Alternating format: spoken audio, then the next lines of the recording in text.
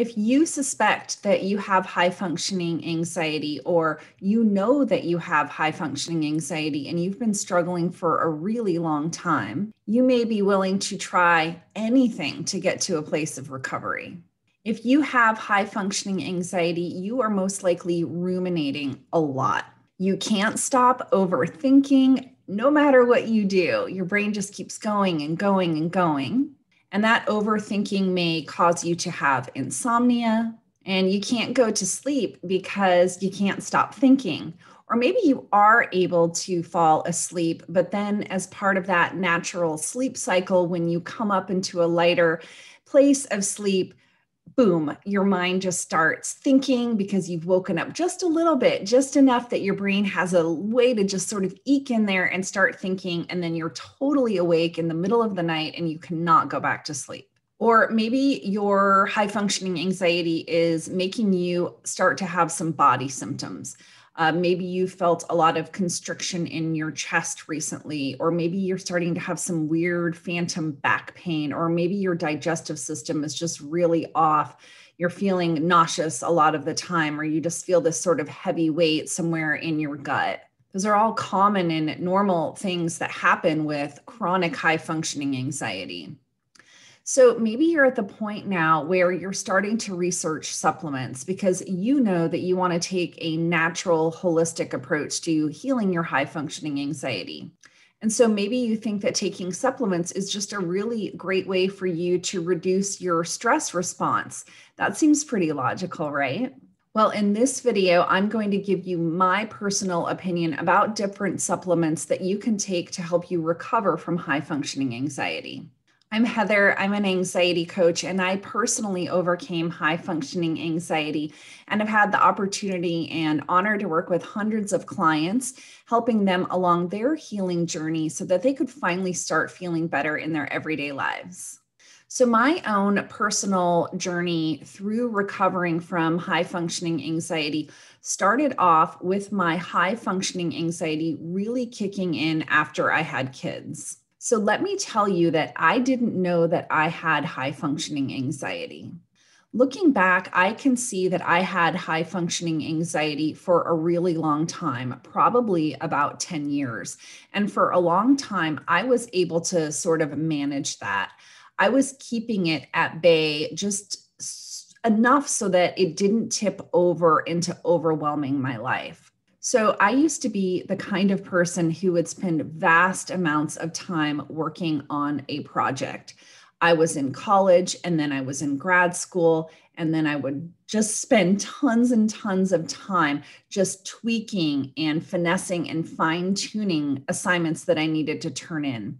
And then after school, it was work projects. When I got out into the corporate world, it was me spending vast, vast amounts of time on things that I was working on so that I could make them perfect. I would spend days on something that I was working on. I would edit and I would revise and I would edit and I would revise over and over until I thought that whatever it was that I was working on was perfect. It was not uncommon for me to go into the office on Saturdays to work on something. I would, have my little key card, my little badge, and I would go into the office and literally no one else was there. I was the only person on a Saturday morning or Saturday afternoon sitting in the office, sitting at my desk, just working for hours because there was something that I wanted to make better and better and better.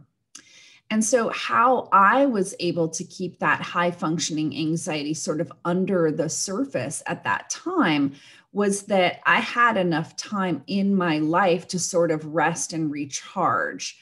So other than work, my responsibilities weren't really that big. I was living in a 2-bedroom apartment, and it was easy to clean because it was pretty small.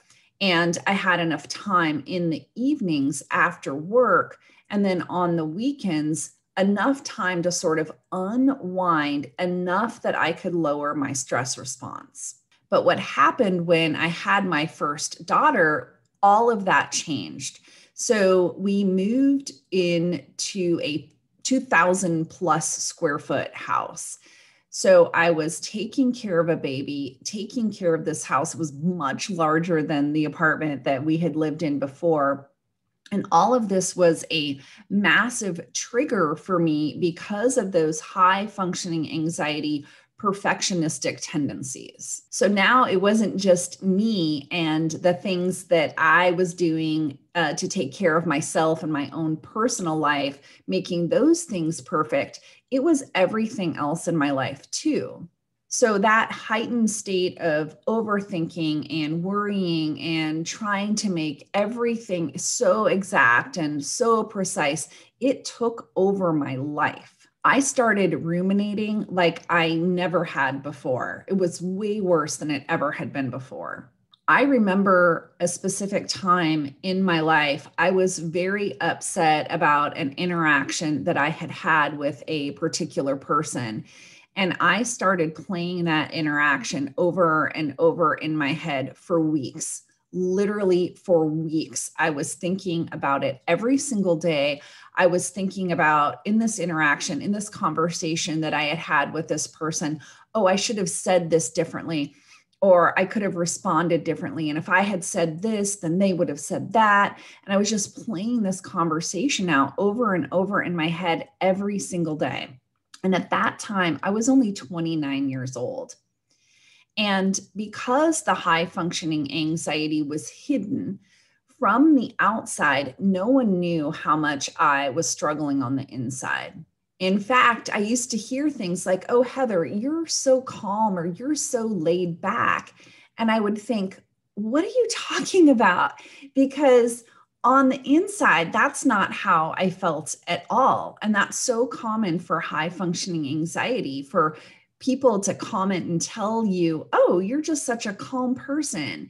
But on the inside, you don't feel calm at all. And I realized that how I felt on the inside was not how I appeared on the outside to other people. And I think that that was actually a huge part of the problem, because that made me think that my internal struggles and what I was dealing with on the inside maybe weren't that big of a deal, because other people didn't see that there was an issue. So I just sort of thought, oh, this is like all in my head. So that just kept me in this thought loop. I just kept overworking. I kept overanalyzing. I kept overthinking. And all of that overanalyzing and overthinking, that led me to have insomnia a lot of the time. And the reality also is that I was just very unhappy in my life a lot of the time as well. So I imagine that a lot of what I just described may sound exactly like what you are struggling with right now. And if you are watching this video, you're actually a step ahead of where I was, because I didn't know that high functioning anxiety was a thing. I didn't even know that it had a name. I didn't think I had anxiety because I had some sort of idea in my mind of what anxiety looked like. And I sort of didn't match up to that idea that was in my head. I can tell you that personally, I'm a holistic based person. I don't really like to take over the counter medications if I can avoid it. I try to watch my diet. I try to use like more natural based cleaning products or healthcare products, that sort of thing.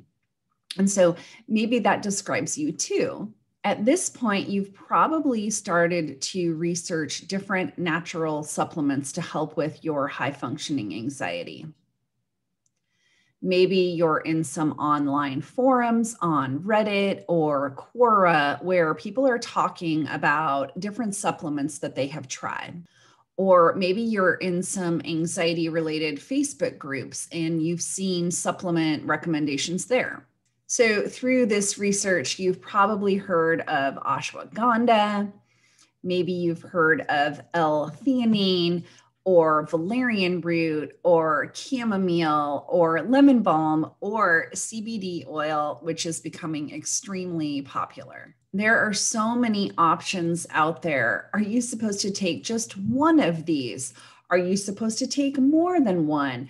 Is it okay to mix them if you do take more than one? What time of day are you supposed to take these for the best effects? And most likely the biggest question that you have of all is, out of all of the things that you have researched, out of all of the things that you have heard about, what is the best supplement? The one that is going to cure your high functioning anxiety? And if somebody asks me this, I have a really strong opinion. And my response is that there is no best supplement to cure your high functioning anxiety. So I want you to hear me out on this one.